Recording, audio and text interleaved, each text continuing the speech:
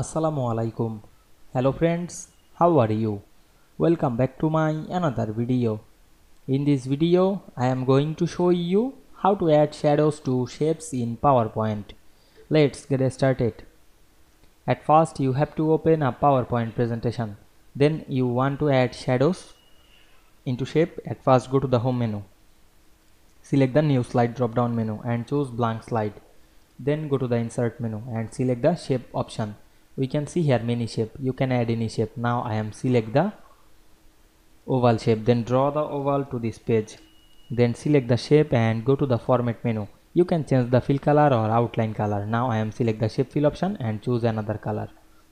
And you can add outline or remove the outline. Now I am remove this. Then select the shape effect option and choose shadow.